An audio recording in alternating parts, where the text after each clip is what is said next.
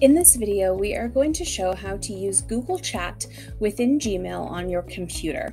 So you can use this on your laptop or your desktop computer, anywhere that you can open up Gmail.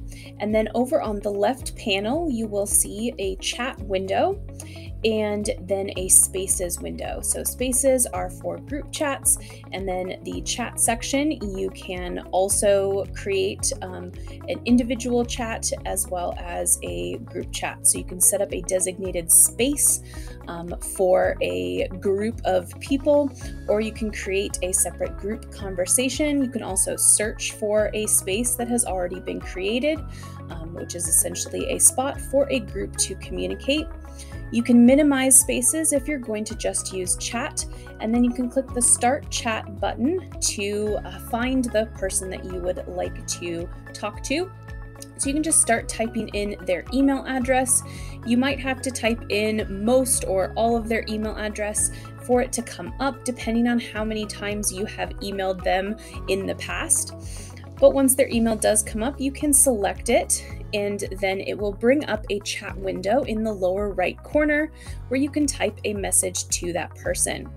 It will save all of your chats so that you can search back through the messages, and it will keep a record of that. When you send your first chat to someone, or if you receive a message from someone for the first time, it will prompt you or them to accept that message, and then you will be connected through chat as contacts, and you will be able to instant message each other back and forth using the chat feature. You'll see with a new chat on the left side, it became bold with a red notification, and on the right, it lit up with blue.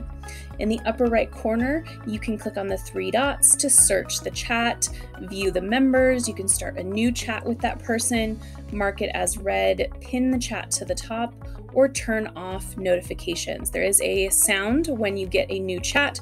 So in the upper right corner with those three dots, that's where you can turn on and off notifications.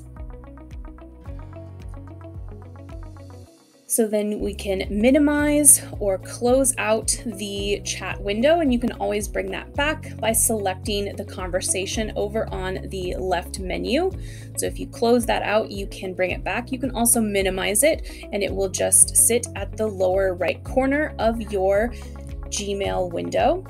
You can also open it full screen, so you have a full screen view of your conversation. You can add Drive files, open up a calendar invite for the person you're talking to. You can use emojis, GIFs, upload a file, or start a video conference. So those are some options for things you can add to your chat. You can also do that in the smaller window by accessing those tools in the lower left corner. So those are always available. You can insert any files or use those features like being able to respond with emojis.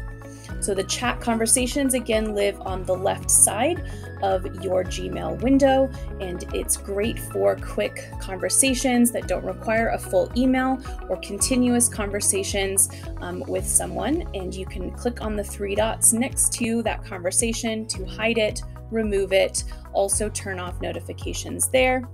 And you can always click that plus sign to create a new conversation with a new contact. And that's how you can use chat to keep in touch with your contacts without having to fully email them.